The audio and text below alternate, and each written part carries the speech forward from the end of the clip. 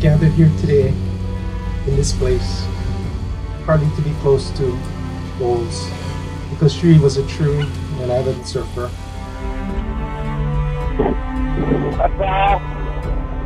Surf is fucking firing. Fucking firing. Surfed twice today. Anyway, probably I missed your call. I was surfing. Okay, I'll talk to you later. I love you. Bye.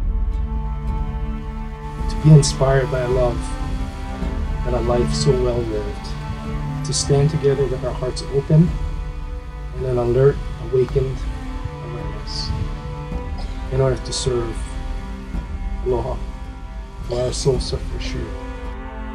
I know there's a lot of sadness, but hey, it was Sri, you know. I mean, he made all of us happy. I think in my heart, I just want to be a little bit more like him, even if just for a couple of minutes. Billabong get AI forever, and what is it? Quicksilver get Eddie would go. So why don't we just be like Sri? Thank you. This is hard. He's gone, and his death. You know, how do we deal with that? So who we are, our true self, is the same as Sri.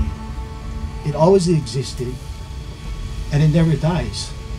Who Sri is was way before his body, and it's always going to be there for eternity.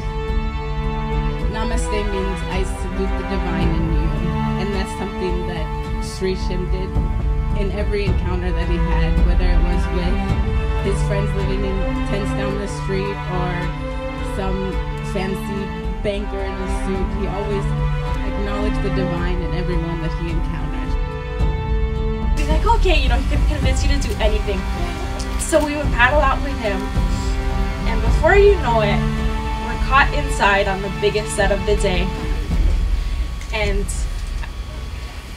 bail the board, take off the leash, bail the board because I cannot breathe. And I'd come up and I'd look for him. And I'd come up, and as soon as I could get a breath to scream, I would yell at him, Dad! Dad! And he would be sitting in the channel laughing at us. And every time, we would be pissed off and we'd be like, couldn't you just, like, help us? No, never helped us.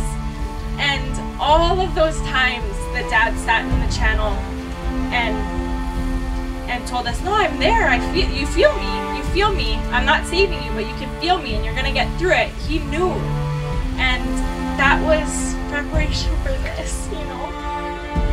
At 59 years old, he beat us all to the finish line, even his 91-year-old mother, just like how he would if we were racing in traffic without us knowing.